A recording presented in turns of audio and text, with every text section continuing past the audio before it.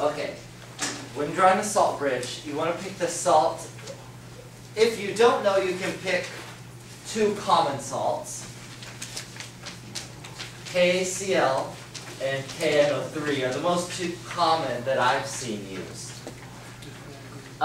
If the reason you might know what in particular to pick, if they give you an anion in the question. So let's say we're talking about a salt bridge that has silver +1 reduction to silver solid. And they say it's silver nitrate.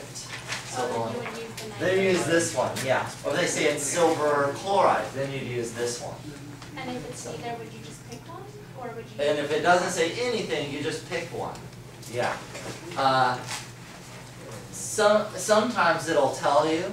Sometimes you can get into trouble picking the wrong one unknowingly.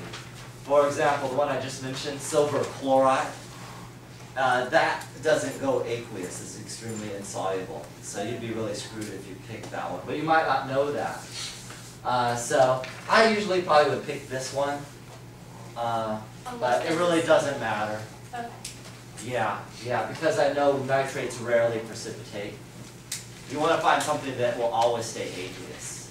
And so these two are great ones, but chloride occasionally will precipitate.